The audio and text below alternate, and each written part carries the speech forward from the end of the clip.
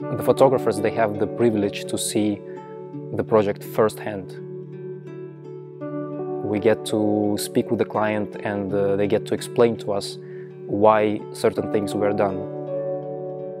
Getting to understand why designers think the way they think, it opens up completely our vision. It's something that we don't normally think about when we use the spaces on a day-to-day basis.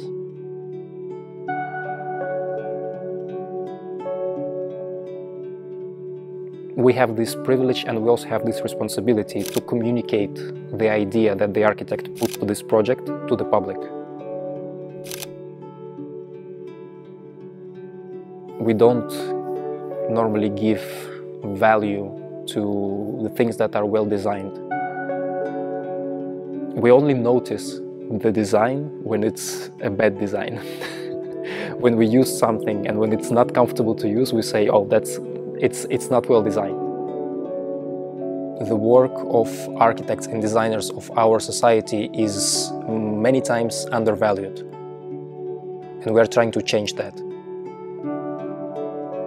So what we are trying to do as photographers is to put a spotlight on the work of our clients.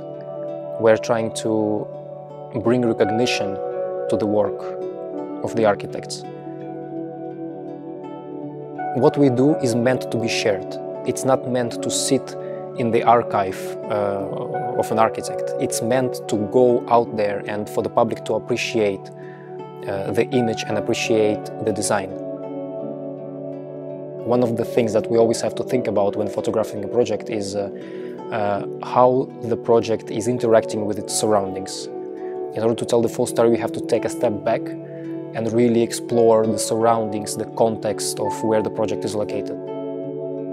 How it interacts with the environment, or maybe it's in conflict with the environment, maybe it's a completely different style from what the surrounding area is.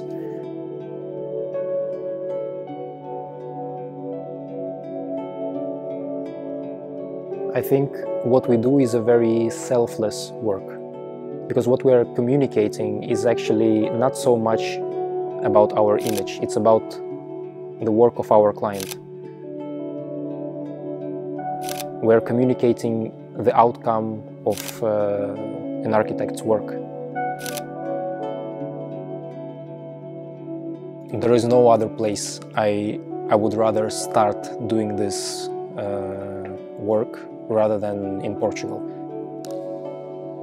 Portugal is a small country, and I think for a small country it has a very significant amount of very talented architects. And there are more young talents coming up every day, and that is like a huge field to explore.